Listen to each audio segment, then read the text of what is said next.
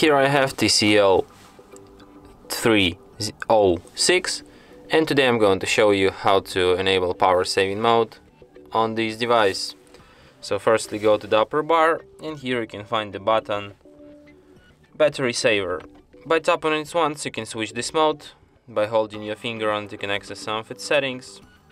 For example, you can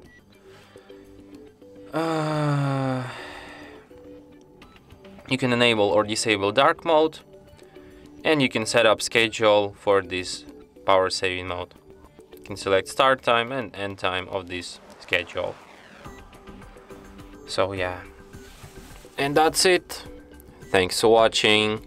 If you find this tutorial useful, don't forget to hit that like button and subscribe to our channel.